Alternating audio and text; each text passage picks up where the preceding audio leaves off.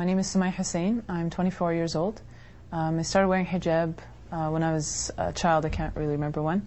And I wear it because I believe it's something that my Creator wants from me. And I also believe it's a benefit to myself. My name is Sonia Khan. I'm 32.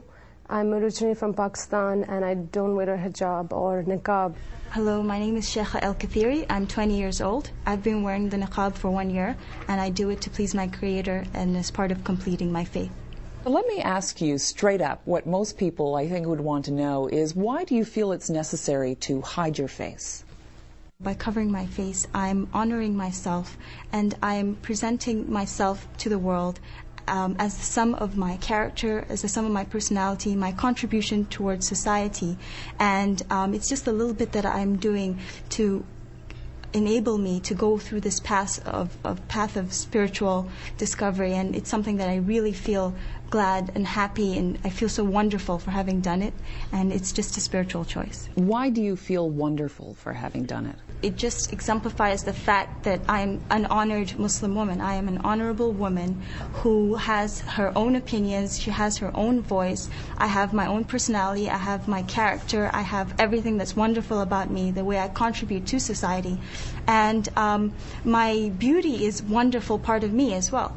But I don't feel that I have to display it all for the world. Is that the function of your hijab when you wear it?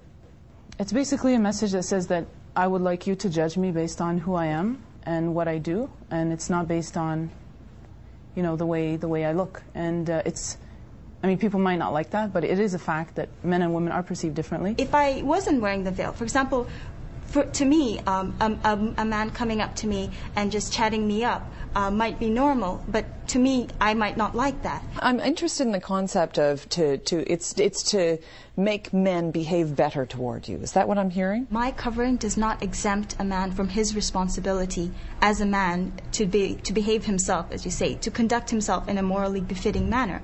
Just because I cover myself doesn't mean I'm doing it to make his job easier. Let me put to you what Jack Straw actually said. He said communities are bound together partly by informal chance meetings between strangers, people being able to acknowledge each other in the street, or being able to pass the time of day together. That's made more difficult if people are wearing a veil. That's just a fact of life.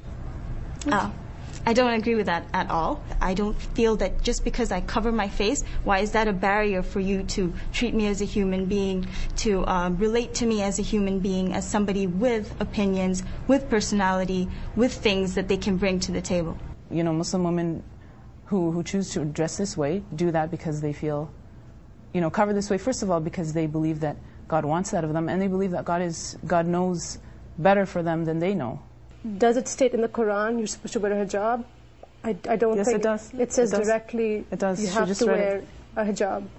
I don't think there is a clear statement or understanding by a lot of, I think, philosophers of Islam, scholars saying this is exactly what you need to wear. There is no clear understanding on that matter. I think there is a clear understanding. If you read, there's a very clear understanding.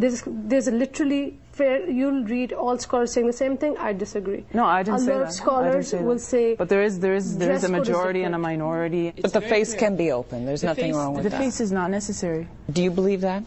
I wasn't wearing it before, and now I am.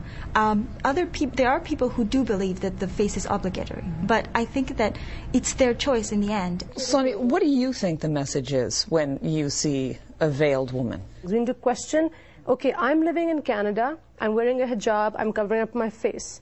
Am I going to be somebody who will bring people together, Jews, Christians, Muslims?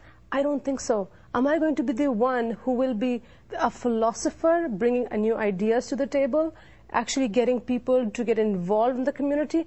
I think you'll create more barriers. It's not you, it's them. It's as in the people around you. They're stereotypes, they're perceived notions. All I'm saying is, as a Muslim, you're a missionary at heart. You're supposed to actually attract people towards you, not repel them. Well, let me bring this to you, and this is the English translation of the Quran. Tell the faithful women to lower their gaze and guard their private parts and not display their beauty except what is apparent of it, and to extend their scarf to cover their bosom.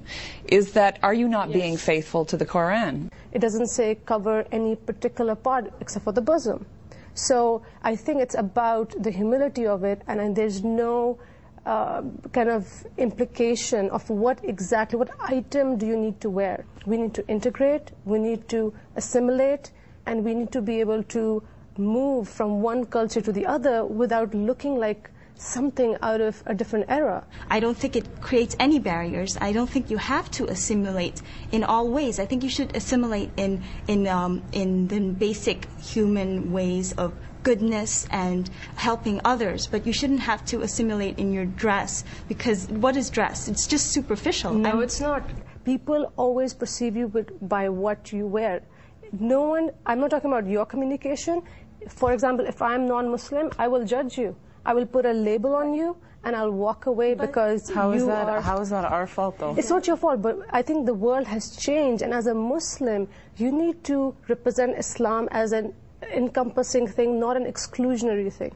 You're excluding people in your world. Samaya, you want to say something to that? I think you need to give people a little bit more credit. Like, people are really, they're not that stupid. Like, I mean... You mean the public at large? Yeah, I mean, just because someone's covered up in a certain way, it doesn't mean that everyone is going to see them as someone who's completely weird. But is there discomfort? Can you feel discomfort from people who are not Muslim, who don't understand? If I meet someone who doesn't know anything at all about Islam and has no stereotypes, they're going to be very friendly with me.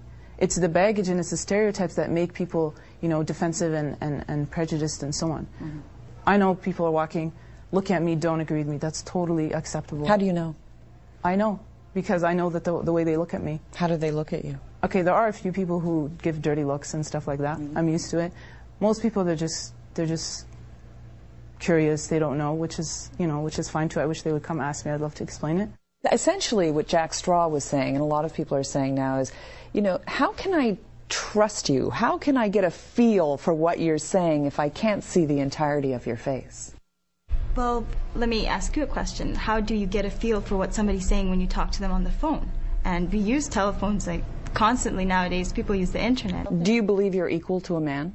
Oh, the thing is that I do believe I'm equal to a man. Why don't men wear the same kind of equivalent if men are equal to women? Why is that? Where is the equality? Let's ask, why do you think that is, that men are not required? Presumably God made, we can all agree on this, God made all of us, right? He made my face, your face, a man's face.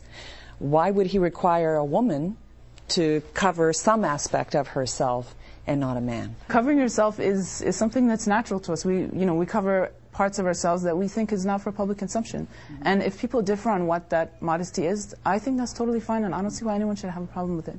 And the issue of equality in dress, I mean, men also have their own dress code that they can't just walk around wearing whatever they want. So if Jack Straw if you were in his office and he said, "Would you mind removing the veil so I could talk to you in the presence of another woman?" what would you say? I would say, I do mind. Why does it bother you that I have to remove it in front of you? Can't you communicate with me as a normal human being? I don't think that the fact that I'm wearing a veil prevents you from communicating with me as a normal human being in a normal way. And I don't see why you have to get me to do this thing, to take off my veil. Perhaps for you it's something that you feel strongly about, or you want me to do it for your own comfort, your own benefit. But I don't think it really is bothering you. I don't think it is. And no. It definitely doesn't bother me. Sonia, your last word. What do you think about the issue of veils and when someone is fully veiled? I think it's time to question things in life. It's time to think of ourselves not as me, but as a community based on our responsibility as Muslims in a Western world. I think we need to be more responsible to actually improve the image of Islam and be more integrative. Samaya, what do you think? Frankly, I think it's ridiculous to say that people have a bad image of Islam because of the way people look, because someone has a long beard or someone's covering her head, or even her face. And that stereotypical connection may come up in what you're wearing, exactly, in the visible but the fact that there's a stereotype doesn't mean that I have to give up what I believe. If I believe something is right, I'm going to do it. I think people need to accept the fact that people differ. Their opinions are different. They're going to believe different things. They're going to think that, something is better for me, or, and another person will disagree. I mean, honestly, I don't see what the big deal is. My priorities in life are different than somebody else because my priority is spiritual first and foremost. And also, when I cover, I'm perfectly fine with myself. Like I'm not ashamed of myself. I have very high self-esteem, and I'm fine with the way I look.